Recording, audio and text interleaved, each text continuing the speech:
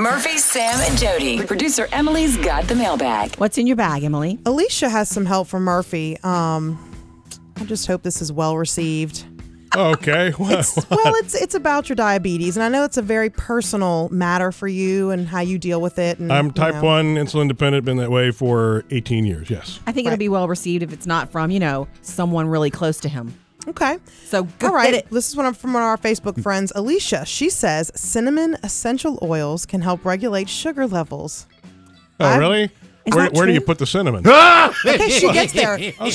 She gets there. Hold on. She says, I've dealt with hypoglycemia most of my life. It helps keep it relatively normal. Nice. My brother is a diabetic and uses it too.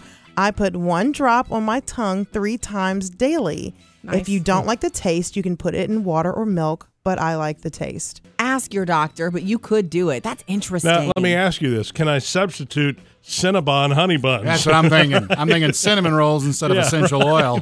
Not the if same there's effect, I'm essential guessing? oils in the cinnamon rolls. Right, okay. Thank you for that, Alicia. You know why she sent that? Because I posted a picture of you in studio here with you're checking your blood sugar and your big water bottle in the back. Thanks. Since you're hydrating more, which I'm loving. I'm obviously loving it. It was 2 weeks ago that you were dehydrated. I know, in the hospital. Serious I'm all business. Good. Thank you, Alicia. Love hearing from you anytime. MurphySamandJody.com.